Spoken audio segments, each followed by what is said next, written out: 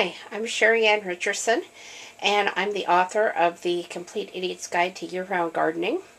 This is November 11th of 2011, and what you're looking at is produce that I have gathered from my Indiana garden today. We have some tomatoes here. As you can see, they're all smaller. I do have larger tomatoes out there under the cold frame, but they are still green. We have purple dragon carrots back here, which is a wonderful winter crop. I collected a couple heads of baby cabbages, so I'm going to make coleslaw with the carrots and the cabbage.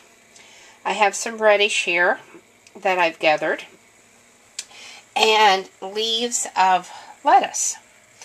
And lettuce is a wonderful crop to start with if you're new to year-round gardening, because all it needs is a cold frame to protect it from frost and extreme cold, and it will produce throughout most of the winter, if not all of the winter. Again, it's going to depend on how cold it actually gets.